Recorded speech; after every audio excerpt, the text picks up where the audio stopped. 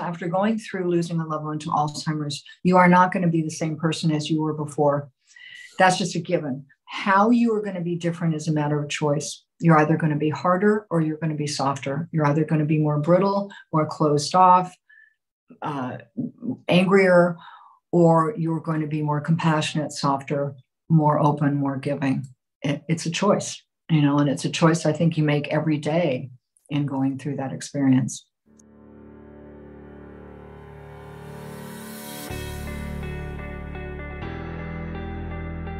Welcome to the All's Authors Podcast. We're so glad you found us. I'm Mary Ann Shuko, a registered nurse, author, and dementia daughter.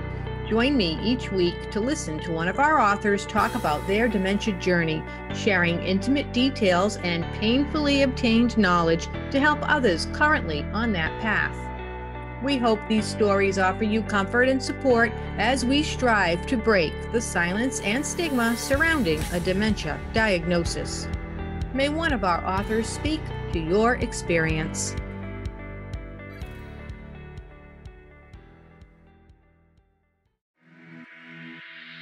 Content presented on the following podcast is for information purposes only.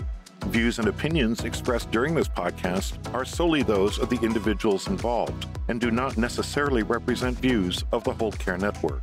Always consult your physician for medical and fitness advice, and always consult your attorney for legal advice. And thank you for listening to the Whole Care Network.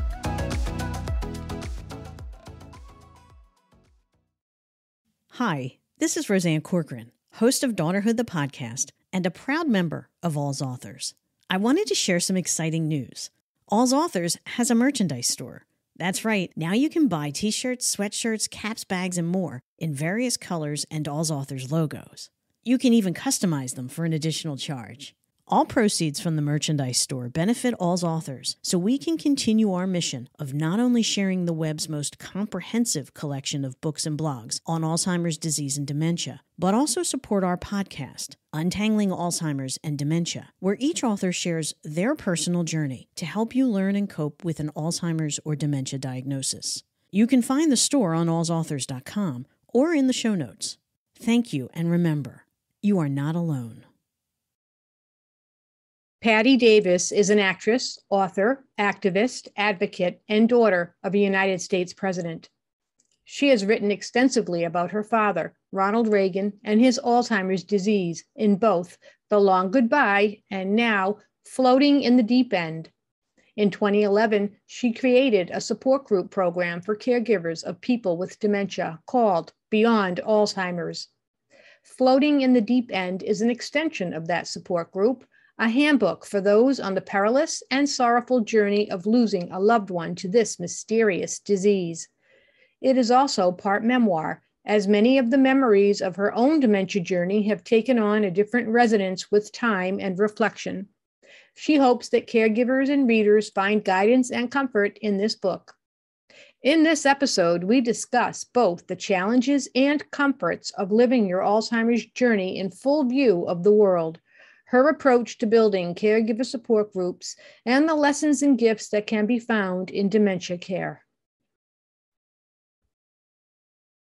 Hi, Patti. Welcome to the All's Authors Podcast. How are you today?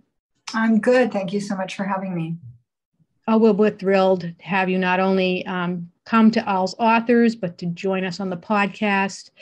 I do want to mention that we have Jean Lee here again with us in the podcast today. She's the acquisitions editor who brought Patti into All's Authors, and she was dying to come and meet Patti. So now we have three of us here today, which always helps along the discussion, three different points of view. So Patti, I think that most everybody hearing the podcast knows who you are and knows somewhat about your dementia journey, because it was not something that was kept private like so many other families.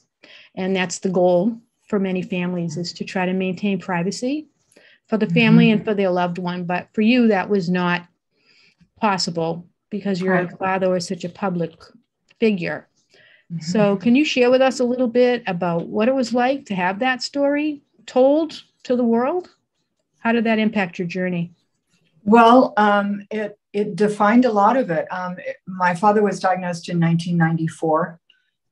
He chose to write his now famous letter to basically the world saying that he had Alzheimer's. So overnight, the Reagan family kind of became the poster family for Alzheimer's, which in 1994 was a disease that many people had and no one was really talking about. So that was sort of an odd juxtaposition. I was living in Manhattan at the time, and when I would walk around, sometimes people would recognize me, especially right after his letter came out, and they would tell me things like, well, my grandmother had this, or my parent has it, and it's really brutal, and they'd tell me snippets of things, and then they'd be gone. And I felt like I was in the French underground. I was getting like little bits of information, but nobody was giving me the whole story. So I thought, well, I'm on my own in this. And, obviously my whole family was on this journey, but it's not a secret that we are not exactly a close and cohesive family. And by the way, even if a family is close and cohesive, everybody loses that person in their own way.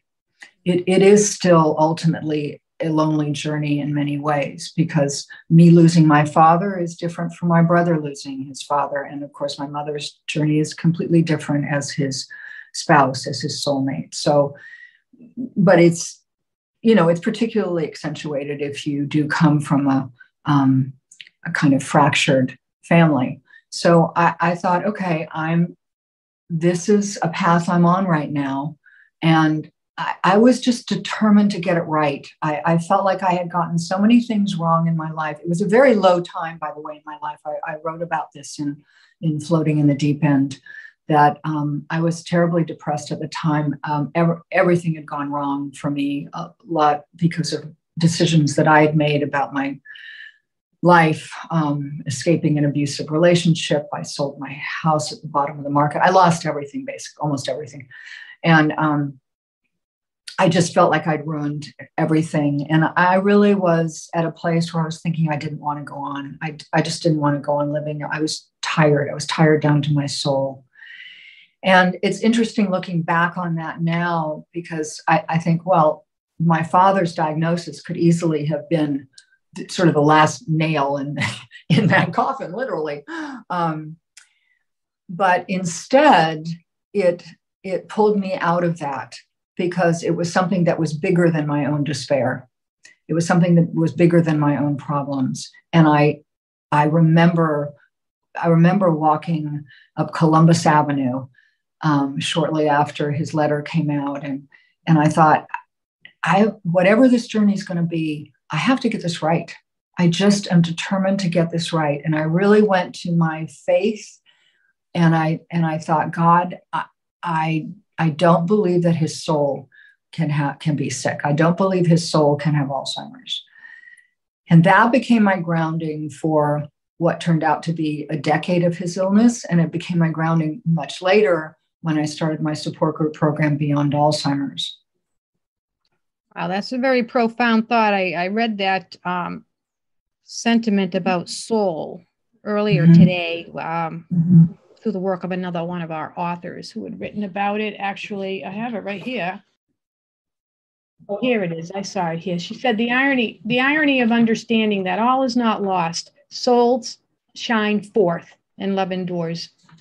Yeah, that's exactly what my grounding was. But I want to add also that, and I was always very careful in my support group or anywhere when I've said to people about someone's soul can't be sick. I'm very conscious of, everyone has their own beliefs or lack of. And if someone is atheist or agnostic and they hear something like that, they tend to sort of shut down and go, well, that's not my belief system.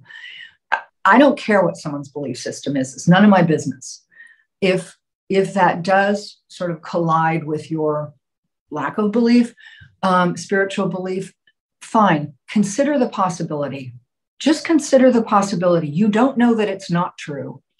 And if you just keep that thought in your head that there could be a soul in there that's not sick, it's going to inform how you deal with that person. It's going to change how you deal with that person. You won't be writing them off.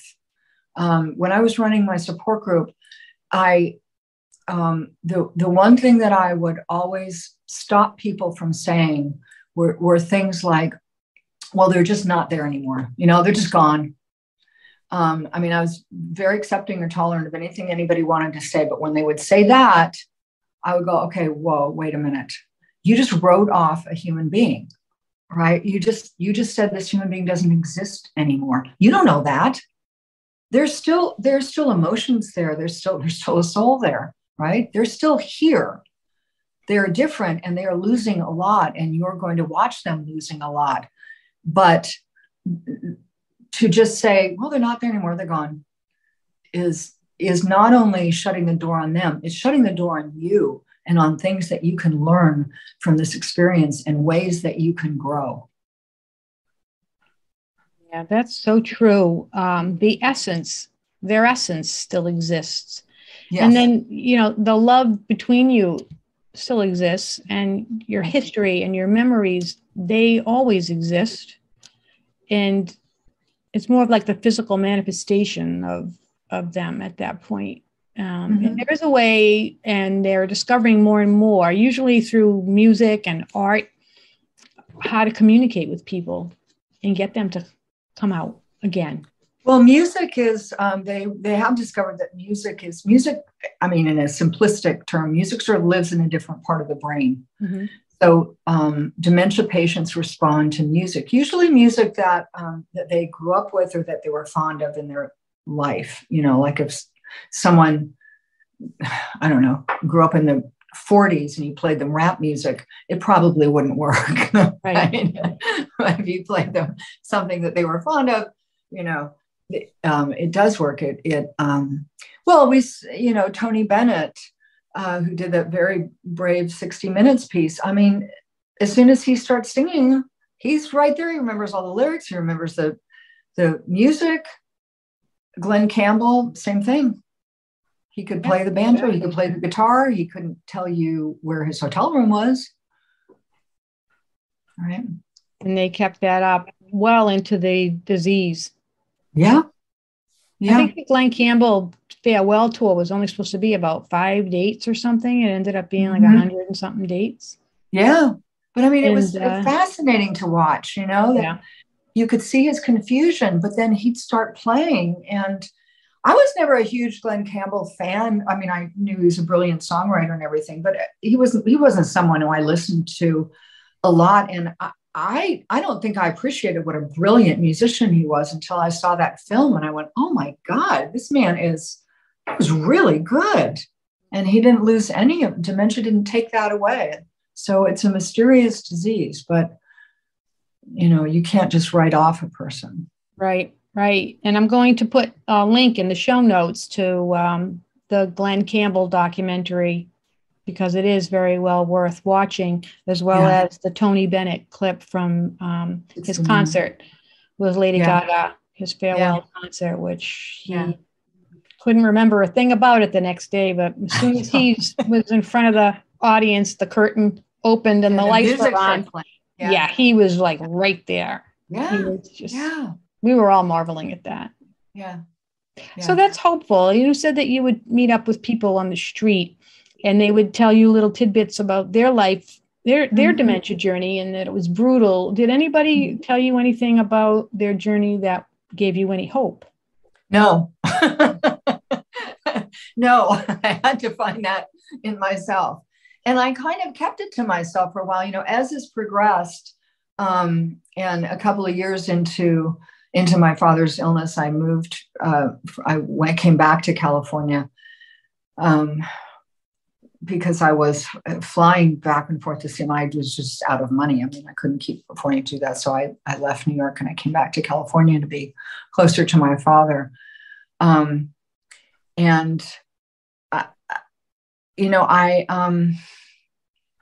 I was very self-conscious about telling anyone how I was charting my journey, because I didn't want anyone to say, you're crazy, that's crazy. And then I had an opportunity to start doing lectures. I met a lecture agent in New York when I was there, and he taught me into it. And I remember the first time I did a lecture, and I thought, as the daughter of someone who had Alzheimer's, and that's what I was speaking about. And I thought, well, I might as well just talk about this, because I have nothing else to say except about what I'm going through. I can't make something up.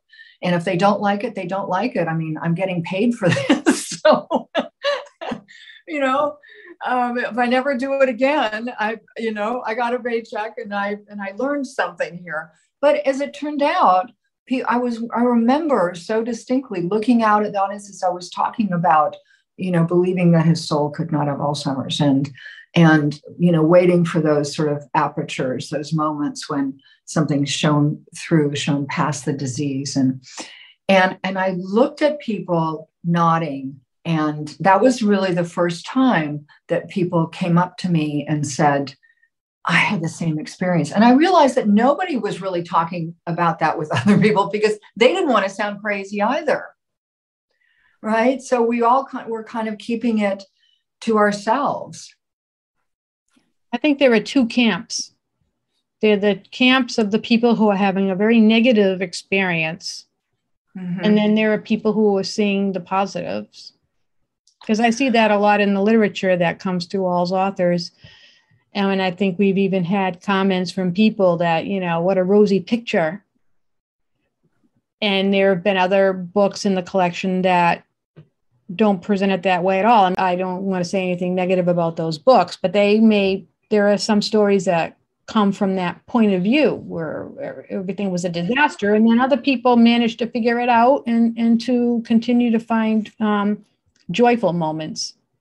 Right. But let's talk about that for a minute, because I think that's really interesting. Mm-hmm. Alzheimer's, or really any kind of dementia, well, with the exception maybe of Lewy body and frontotemporal dementia, is a stripping away of everything to who that person really is, to who the essence of that person is. That can be a good thing or a bad thing. Mm-hmm. With my father, that was a good thing. He was a sweet person. He was a very sweet, gentle person before Alzheimer's, and stripped away, that was his essence. That is not always the case. I have had people say to me, Alzheimer's turned my father into a racist. And I've gone, really? You never saw any indication of that before? Well, there was that time that he used the N-word, but I just thought he didn't know any better. Well, yeah, Alzheimer's does not turn you into a racist. It doesn't turn you into a mean person. It just exposes what was always there. So if your experience of your relative with Alzheimer's or some other version of dementia is that they just become a really cantankerous, awful person, they always were that person. So I understand how your experience of that experience could end up being dementia sucks. However, I would say to that person, yes, that's very valid. You have an absolute reason to say this sucks. However, you're not doing yourself any favors by only stopping at that, right? That's not the only color on the palette. You have an opportunity to look at that person and find sympathy and compassion for them, because that's who they chose to be in this life. And now they're stuck there. Now they can't change, right? That's the essential self that they have been composing for their whole life. And maybe they hit it. And because we all develop, ways of dealing with the world. We don't let everybody in. We don't expose everything about ourselves. But that's who they were composing all this time. Now they're stuck there. How sad for them. That's your growth in this. And that's a beautiful thing, to grow and be able to have compassion for a person who is not a nice person and who you don't even really like. Right? Yes. Jean? Patti, I've underlined so much in your book, and I'm going back to a couple of things that you wrote that reinforce exactly what you're saying now. You say Michelangelo said that when he looked at a block of marble, he believed the shape that wanted to be born from it already existed. David, the Pieta, Moses, we're already there. His job as a sculptor was simply to remove the excess marble and reveal the shape hidden within the stone.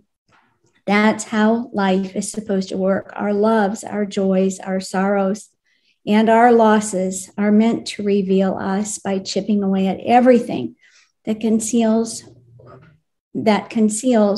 who we are capable of being, so we can emerge the people we were created to be. It just sometimes hurts along the way. And it does. What you're talking about, the core being left there is so important. And then also along with this, another really powerful thing I think you wrote is something that you alluded to, how a person is stuck there and the panic they must feel. You write, think about your own fears and panic around discovering that your loved one has dementia, and then multiply that by 100 when you think about how they must feel. They've just been given a death sentence, but it's a death by 1,000 cuts. Mm-hmm. And they are traveling down a narrow path, a path that you can't follow. Yeah. And, somewhere in that person, even if it's a really unpleasant, nasty person, mean-spirited person, somewhere in there is a soul that they lost touch with that, can't get out now, can't get out past the prison of who they created themselves to be. And now this disease. So if you stay stuck too and go, well, hell with you, you're just a mean person, then you're stuck too. So this is your opportunity.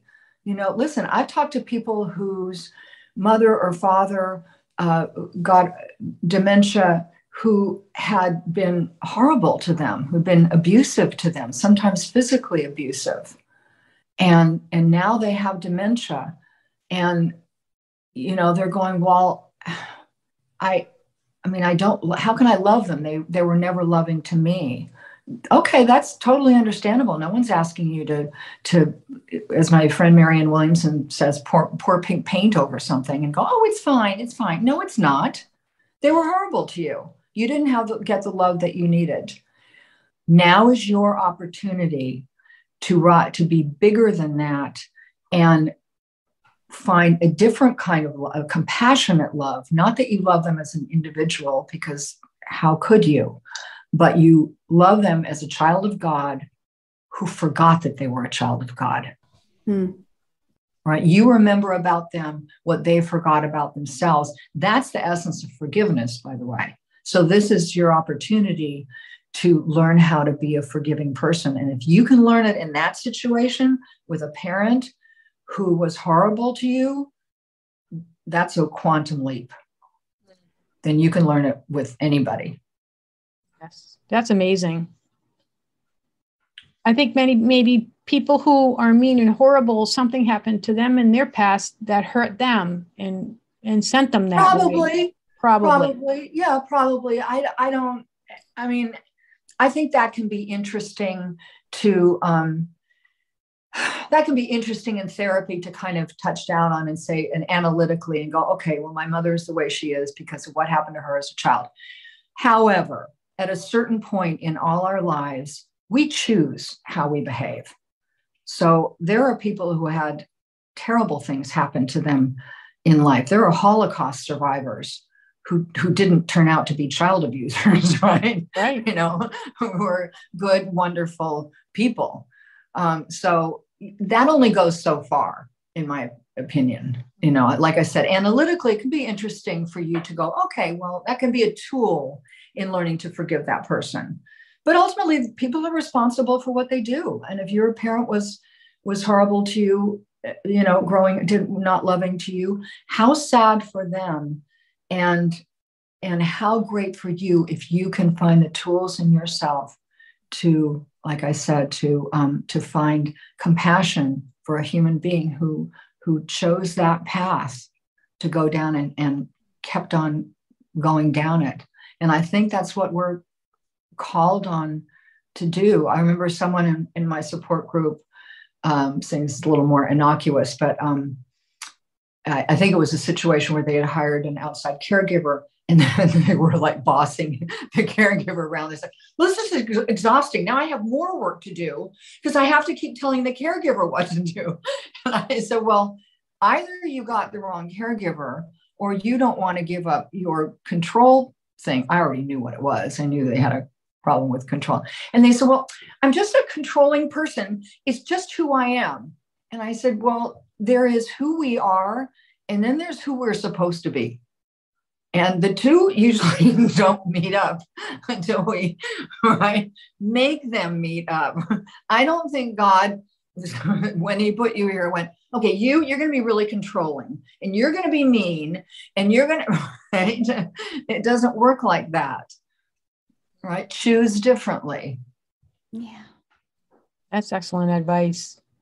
Now, we do have in our community authors who have chosen to care for a parent with dementia who was not good to them, very abusive parent. And the opposite happened. They got a new parent and they were able to have a loving relationship at the end. Well, then I would say that lovingness was always in there. Because like I said, Alzheimer's doesn't create something that wasn't there before. So how, for whatever reason they acted mean, there was that loving person in there, and things got stripped away that you found that. That's unusual, I think, but great. That's great. Yeah, I mean, I'm thinking about at least three people: Susan Cushman and Susan Landis and Laura Davis have all went through that. And the Alzheimer's was a gift because it allowed them to have that relationship that they hadn't had before. Yeah. Right. Yeah, I guess you're not going to know what you're going to get. No, you're not. And I think that's another lesson in this. And it's actually, I think, another gift. I wrote about this. One of my sort of mantras was, I would go, I don't know what's going to happen. I don't know who my father's going to be when I walk in my parents' house today. I don't know what's going to happen next week. I don't know if he's going to stay on this plateau that he's on for a month or a day. I don't know. Right. So it took me out of that thing that we all do of like, okay, well then, in 2 weeks, this is going to happen. And in a month, this will probably happen. And, we always try to project what we think is going to go down. And life doesn't work that way. True. So you have written many books about your life. Yes. And novels, fiction as well. Yes. Some of them are self-published too, right? A couple, yeah. Mm-hmm. Yeah, I did self-publish novels. What motivated you to write about this story at this time? Well, I wrote The Long Goodbye. I started writing that when my father was diagnosed and published it right after he passed away. And that was really about what I was going through as I was going through it. In fact, I structured it as a journal. Every entry and every chapter is like dated and stuff. And, a lot of the insights that I have come to now, I were forming then. But, I think as with anything in life, once you get past an experience and you start to see how it molded your life and how it changed you, the lessons are sort of more profound and kind of deeper, I think.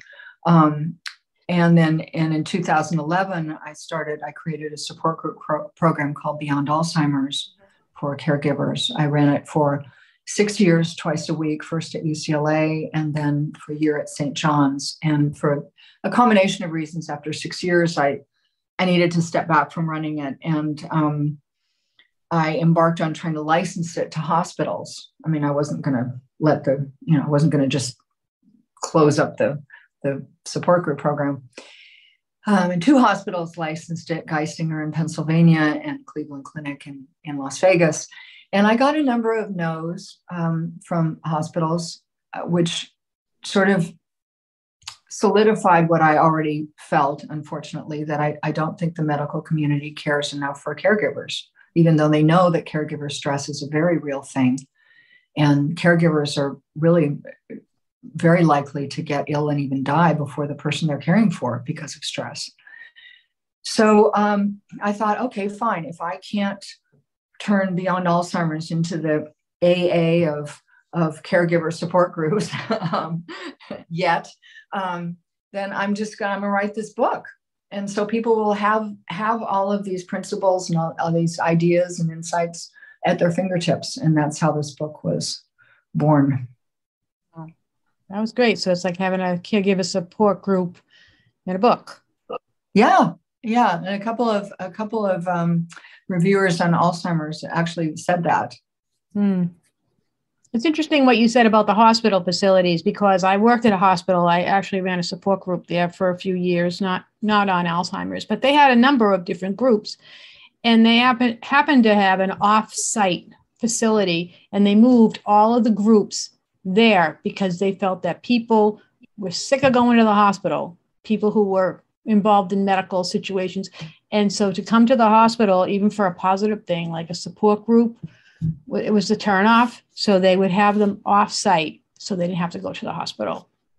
See, my thinking was exactly the opposite. I wanted it to be run at a hospital because first of all, I wanted the hospital to be accountable for caring for the caregivers. And I also wanted people to come into this environment that was scary to them, or where they had something diagnosis they didn't want to find out, and get care, And when I first presented it to David Feinberg, who was running UCLA at the time, who I dedicated Floating in the Deep End to, I said, I don't want to charge people for this group. So, it's going to cost you something. I mean, I run it with a co-facilitator from the medical field. So, we have to get paid for our time, but the hospital are going to make money back because people are going to see you as a caring institution and switch probably their loved ones' care here and even their own care. And I mean, that's exactly what happened. I didn't even have to present that to him. He already knew that, but, it's exactly what happened. They thought, people thought, well, if a hospital cares enough about me to have this group here under its roof, then that's the hospital I want to go to if I need to. That's interesting, because recently I attended a grief support group at this particular hospital medical center, and they had it again at that offsite building. So yeah, I think and I mean, the amusing thing for me coming up with that idea is that I'm terrified of hospital. I have the worst white coat phobia ever. I mean, if I've had to visit people in hospitals, I have to really stand outside for a minute and go, Patti, do not get lightheaded. You cannot go in there and feel like you're going to faint. Right? When I lived in New York, I had a very good friend who had AIDS, and he was in and out of the hospital a lot. And, I would go visit him, and I'd go, you have to breathe. You cannot go. And I remember one time him looking at me going, you look a little pale. You should sit down. Oh, no. I have that at work a lot. Lying in the hospital bed, and I'm like, going, God, I hope I don't faint. We have that at my job a lot because I'm a nurse, and I work at a college in the health office, and we have nursing students and others in the health professions, and there's always some student that faints. Yeah, when they see the blood draw, or if somebody's in labor, or somebody threw up. We're always getting calls of so-and-so. Yeah, it doesn't even take that for me. You have to deal with that. I just have white coat phobia. Like if I go in a regular doctor's office, God help them if they take my blood pressure. It's like, wow, your blood pressure. I go, no, it's really not. It's just you. Yeah, I'm just nervous. Well, I don't know. I think we're led to believe that a hospital is a negative place to go because you go there when you're sick or something bad has happened. Yeah. Yeah. So I mentioned that I had read your book via the audio book, but you did not narrate it. Right. Is that something that you would have wanted to do, or did you? No, they just, there are people who do that, and they just, they sent me a recording of this woman and reading something else that she had done. And I said, she sounds great. Yeah, it was great. It was great. Yeah. I love listening to audio. I got to plug in the audio books here because, you can, if you're a busy person and you don't have time to sit down and stop everything and read a book, you can plug into an audio book and listen as you do something else that doesn't occupy your mind. And you'd be amazed at how quickly you can get through something and enjoy it at the same time. And it's great brain exercise. Yeah. Great way to learn, sharpen your listening skills, sharpen your focus, get a little me time in. So audiobooks are great. Patti's audiobook is great. So pick one up. I'd love to make a comment on Patti. I love the way that you reflected on your youth in this book, and you reflected on your time with your dad when you were little, and that those principles that you gained from him in those times really led you through the whole journey of believing that his soul remained intact and you still had that connection together. And I think it's intriguing the way you titled the book Floating in the Deep End. And I loved at the very end of your book, actually I want to start at the end, when you kind of explain that title that takes you back to your youth. And you say, I ended up floating in the deep waters as he moved farther and farther away. Memories, regrets, hopes drifted around me, but it was the faith he had instilled in me that kept me from sinking.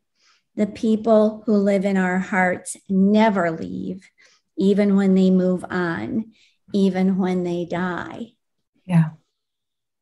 I just thought that was so beautiful, the way you went back to your childhood. I think all of us who are the child of someone that we're caring for, a parent with Alzheimer's and dementia, we go back and replay our lives and the things that they taught us, whether those impacted us positively or negatively. We feel as though we didn't get enough from our parent. We reflect on all of that, and it creates the person we become. And you talk about how this experience of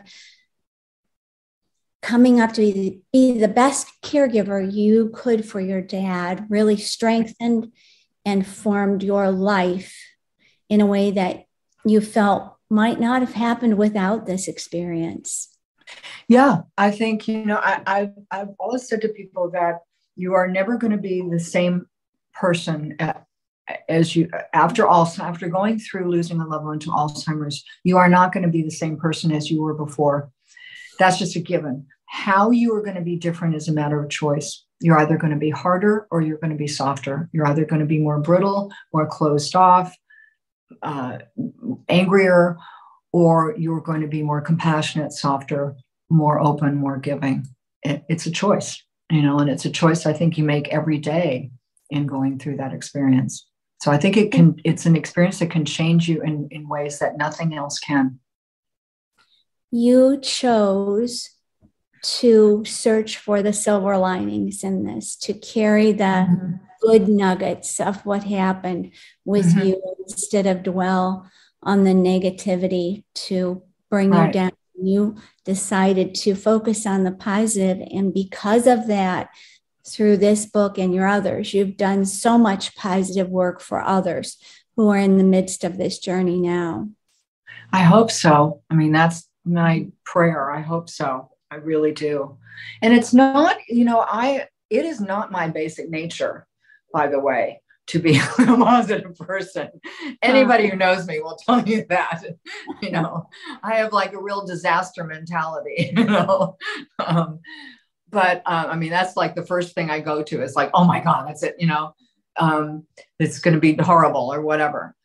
But I chose, like, as I said, I chose to not do that. And I chose on a daily basis to not do that with this disease, which doesn't mean that I ignored everything that was sad and everything that I was losing. And I mean, I write a lot about grief and the necessity for going through grief while you are going through this experience in this book. So this was not about any kind of denial, but it was about taking it and gleaning from this experience. How can I grow from this? What can I learn from this? You know, one of the lectures that I did ended up being right after 9/11. When you do lectures, you probably know this, it's scheduled months and months in advance. So I was scheduled to do a lecture. I want to say it was like in Minnesota or someplace like that. It was like, it was in a shopping mall, I think. It is my memory that there was some area of a shopping mall. And it was shortly after 9/11 happened, planes stopped. And I have to tell you, I was praying they wouldn't start flying again by the time my lecture date came up, which was like, I think 2 weeks or something, because I didn't want to get on the plane. And they started flying right before that date. So literally when I left LAX, there were no military people at the airport. And when I came back, there were. It was that close, right? And so on the plane going, I thought, God, I can't just talk only about what I've been talking. I mean, I have to say something about what we're all going through. And I don't know how I'm going to tie these things together. And what I ended up saying in that lecture was that we all tend to say, why did this happen to me? Why did this happen to my loved one? Why did they get Alzheimer's? You know, they were a nice person. The person down the street turns the hose on kids if they get on his lawn or something. Why didn't he get Alzheimer's? You know, he's really nasty. And the same as what we're all going through as a result of 9/11. Why did those people die? Why did some people stop for their dry cleaning and live as a result of that? Or at the last minute, take a day off and live because of that? How did some people get out and some people did? And it's natural to ask why, but you're never going to get an answer to that question. Not on this side of things anyway. Maybe ultimately we will all understand everything, but a better question is to ask, what can I learn from this? How can I grow from this? I don't know why my father got Alzheimer's and somebody else didn't. I mean, no one's ever going to understand that. So instead, I asked, what can I learn from this?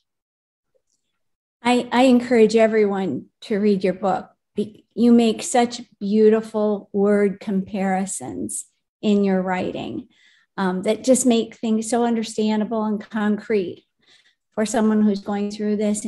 You write about grief and its beauty. Mm-hmm. You write, this is what time eventually does with grief. It peels back the sadness, the ache, and leaves us remembering moments of beauty. The sorrow remains, but it's one layer of a more complete experience. Mm-hmm. It's beautifully put. Thank you. Thank you. Mm-hmm. Inspiring. Thanks. What do you wish you knew at the beginning of your journey that you didn't find out until later? Boy, I don't know, because I really was just going with the unfoldment of the experience. So I don't know that there was any revelation in particular where I went, oh, I wish I knew that sooner. I was content to sort of put one foot in front of the other and learn as I went along. And I think I did that. Yeah, you were very open to the whole experience. And many people are they're close to it and they're in denial. Yes. Well, denial is the first stage of grief. So that's, that's natural. Yeah. I mean, I've had people say, well, I think I can get them better. I'm going to feed them coconut oil or whatever, They start shoving coconut oil down and they wonder why their loved one's throwing up because they're giving them too much coconut oil, maybe. Yeah. Well, we have one of our authors coming up on the podcast soon who was caring for his wife, and he had heard on the radio or TV from the Alzheimer's Association that the person who would survive, the first survivor of Alzheimer's, is currently living. So he was determined it was going to be his wife. And then he finally had to accept that, no, that would not be the case, and it was devastating for him to realize, this is a terminal illness. Yeah. And right now, anyway, you're not going to be able to save your loved one, most likely. Yeah, I think you're putting stress on them and you're putting stress on yourself by going down that road. I understand it. I completely understand it. But,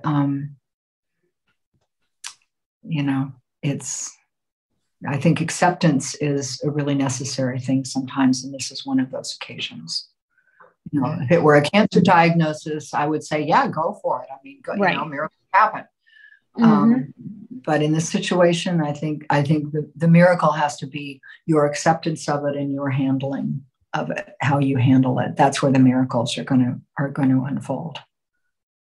And those are the choices that you make on your journey as to how difficult it's going to be. Mm-hmm. Mm-hmm. Yeah. Yeah. Are you able to read us something from your book? I know Jean already has, but did you want to, or? It's such a beautiful book, Patti. Thank you. I loved it. It's so relatable, I mean, it's just, you speak of a common experience that anyone who's going through it, which there are many of us, can relate to exactly what you're saying. And yeah, it's just beautiful. Well, okay. So here's a paragraph. I just well, I'll read this paragraph. If you don't like this one, I'll find another one. I often listened from the distance of the dining room to the silence coming from the hallway that led to my father's room. I knew he was there.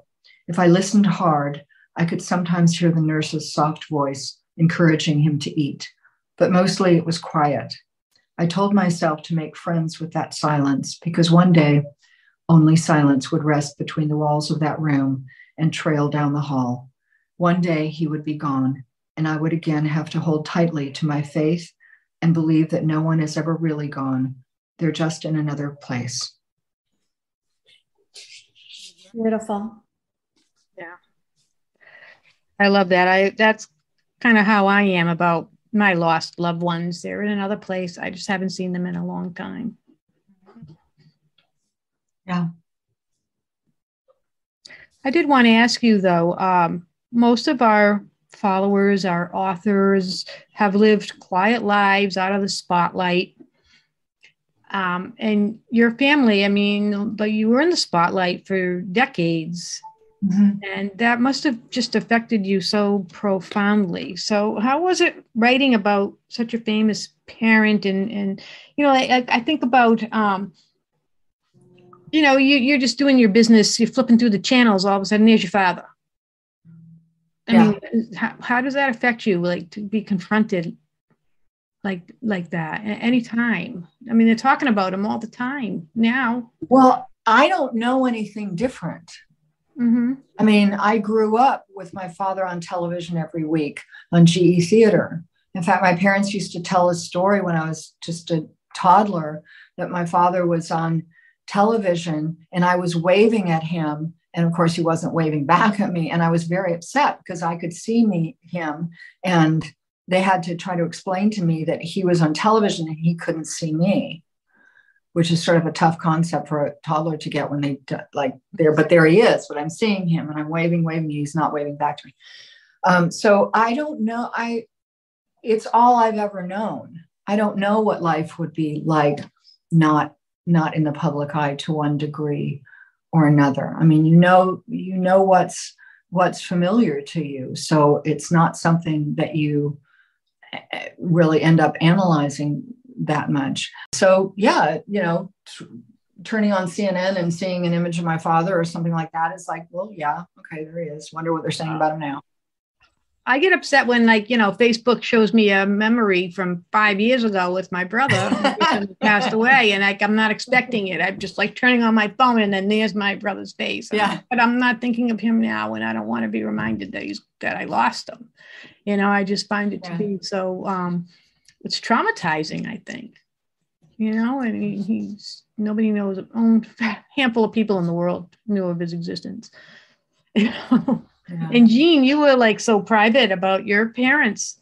I was, and I was thinking of that in contrast to you, Patti, and the fact that your life was always lived in the public eye, and none of this could be kept quiet. And myself, my parents were both diagnosed on the same day. We lived in a very small town. They were business people. Everyone knew them. And I was a teacher in that same local community. And I kept it so private because I felt as though it was their healthcare privacy and I had no right to reveal it. Mm-hmm.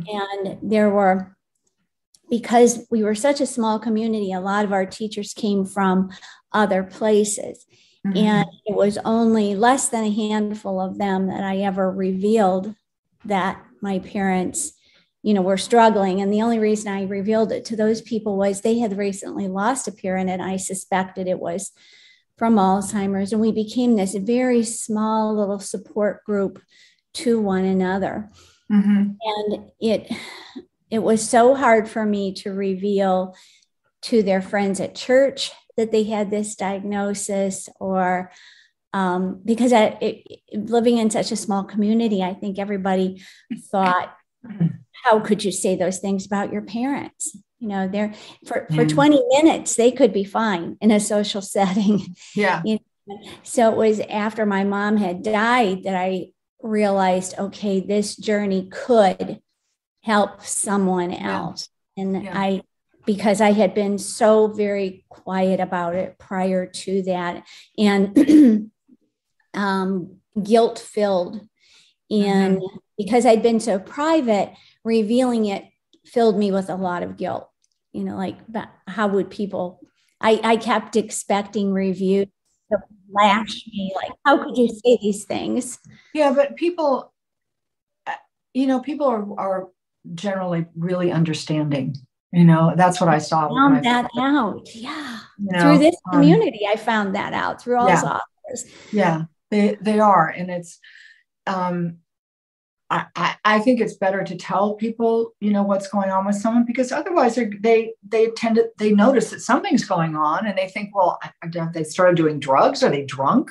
What's going on? Yeah. Right. Yes. So if you're honest, you say, no, this is the diagnosis. It's like, oh, okay. Yeah. Now I understand. Yes.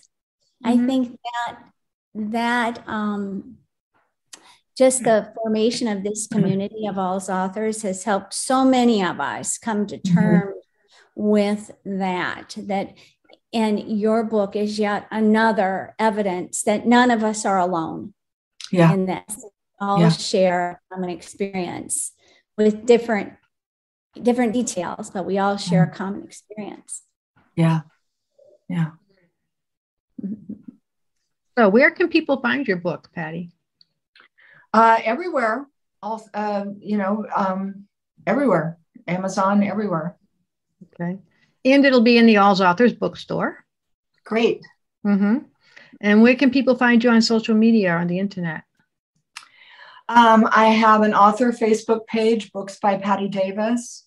That's also my website, is Books by Patti Davis. And I'm on Twitter. Not a lot, but I am on Twitter. Okay, that's great. Is there anything else you would like to tell the listeners? No, I can't think of anything. Covered it all. That's awesome. Well, it was lovely to meet you. Nice to meet you too. Thank you, Patti. Thanks for honoring us. Sure, thank you.